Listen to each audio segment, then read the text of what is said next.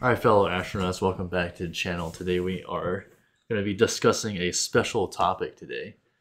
A while back, we had a video where we compared and contrasted a bunch of EVs, and there was a stat line that kept coming back, which was charging speed.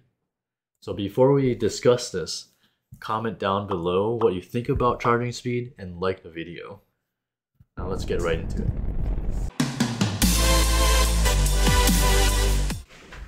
So my stance is that charging speed doesn't matter. Most EVs get 200 miles per charge, and most people only drive 40 miles a day. So they don't have to stop and make a 15-minute detour to charge their vehicle. They can just drive home and charge it at home. Sure, yeah, but okay, there's a problem with that argument, right? Because not everyone can just drive their EV home and charge it. Is there's people who live in apartments who have a garage or whatever, and there's no EV infrastructure in there. So by not having quick charging for them, then those people end up like having to go to a place, sit there for a long time, and then the EV becomes a no-go for them. Because like, say you need to do a 15-minute detour to get gas, right? If you need to do a 15-minute detour to go get electricity, and then you end up sitting there for 20 minutes, that becomes a problem for the person who's owning the EV, right? Right.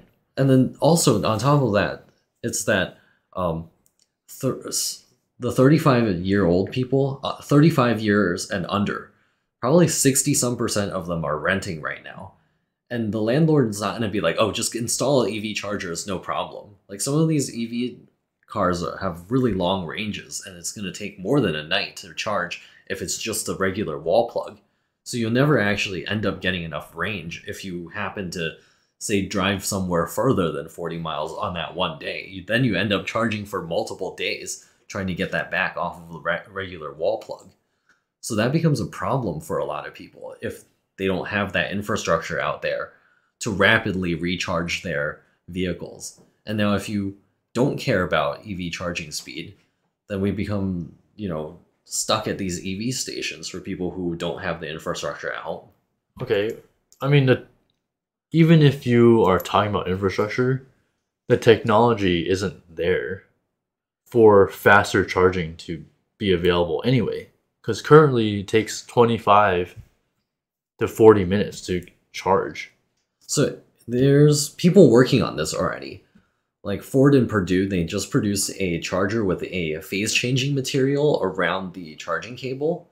So basically what the problem right now is that the cable heats up so much because there's so much current flowing through it that it'll melt the cable if you don't get the cooling right on it. So people originally thought maybe it will do water cooling. It makes this really bulky, heavy cable. But with the phase change material, it's a light cable. So then they'll be able to charge a car in 5 minutes from 0 to 100. Okay. Well, okay, yeah, you might say the car doesn't exist. Yeah. It's just like a solid state battery. It doesn't exist yet. Now, as long as the charging infrastructure exists, now you all have to do is create the vehicle that can accept it. Because one way or another, one has to come first. Like, it's a chicken and egg thing. So either way, if one shows up, then the other will likely follow. Because I think it is important for people to have. Like, a certain segment of people are currently locked out of the EV market just because of this one problem. Okay. Right? So we do want this to be expandable to more people. That's why the charging speed mattered. Right. At least in my mind, it matters. I don't know how much it matters to every single person, but like, you also mentioned 40 miles a day, right? There's some people who might want to do a road trip. I know it's not you, right? You'll never take a long road trip or think that would be an enjoyable thing, but there are some people who want to drive some distance to get to their vacation spot. And if they have to stop for long durations of time, even if the duration of time is not that long, let's say it's the current 25 minutes. Let's say right now we only have 1% of people driving EVs. Maybe less, actually. I bet it's somewhere less than 1%, but I wouldn't be too surprised if we're between 1 and 2%. Let's just say 1%. Let's just say 1%. In California recently, when people were starting to go on their holiday vacations and everything, Tesla had to be like, okay, so we're going to do off-peak free so that people will show up off-peak to charge their vehicles because they're having such congestion and long lines at their charging stations that was starting to become a problem for even their infrastructure because they have the biggest network of fast chargers. So if Tesla's having this problem where everyone's now lined up at their stations, people are going to be like, I don't want to deal with this. I don't want to drive an EV because when I go on this once in a while road trip, now I'm just stuck at these stations waiting for forever. Now, if I went faster on each charge, then there would be less people sitting in line. Yeah, but the technology isn't here yet, so there's got to be another solution then. Okay, yeah, there actually kind of is. This is the interesting thing. Aptera, a very interesting car, I'll put it up on the screen, is a car that has a shape that allows it to go very long ranges, but without having a huge battery. So a 100 kilowatt battery on the Tesla Model S will get you about 300 miles of range on a great day, right? The Aptera has a claimed range of 100 kilowatts, will get you 1,000 miles. It's just a shape. There's no other. It's just, well, okay, it's the shape and the material that the frame is made of. It's a composite material, which is kind of like aircraft stuff. Oh. So now you're talking about super lightweight. Yeah, super lightweight. So that's what makes, let's say, the 787 more fuel efficient than the predecessor to that, because it's composite, and everyone's going composite now. So if we could take a car from steel to composite, you're losing a lot of weight and thereby getting a lot of range.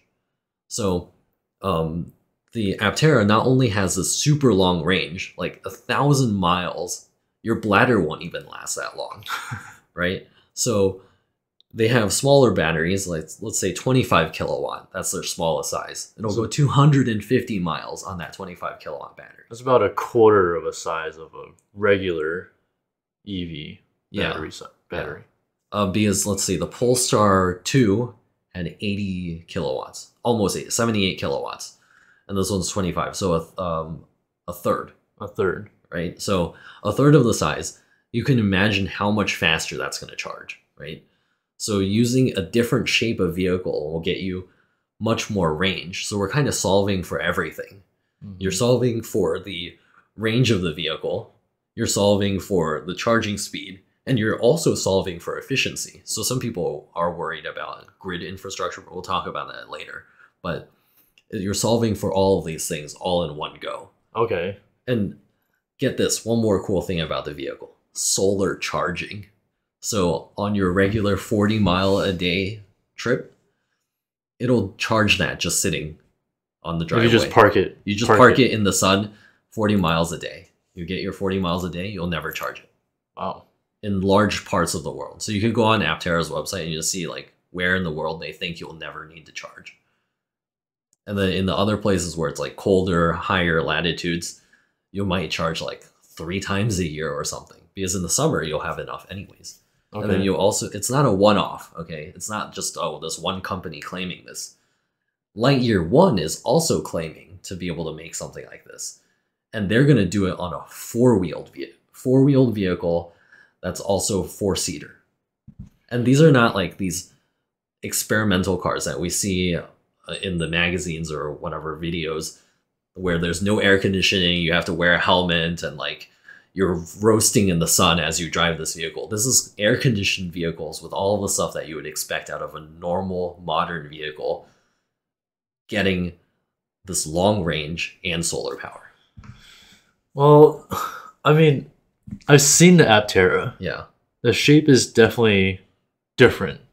It's cool. It's not everyone's taste. Sure, yeah. So I can see how they've really solved all these problems that we're talking about, but I'm not super convinced. I'll give you some more. Okay, 0 to 60 all-wheel drive, 3.5 seconds on the Aptera. On the Aptera, so it's not like a slow, dinky bicycle thing. Wow. Yeah. So there's a lot more new technologies coming out on the EV front and the solar-powered vehicle front. So stay tuned. We'll talk about those in a further video. But let us know what you think about charging speed. Leave that in the comments below. Make sure you like the video and subscribe.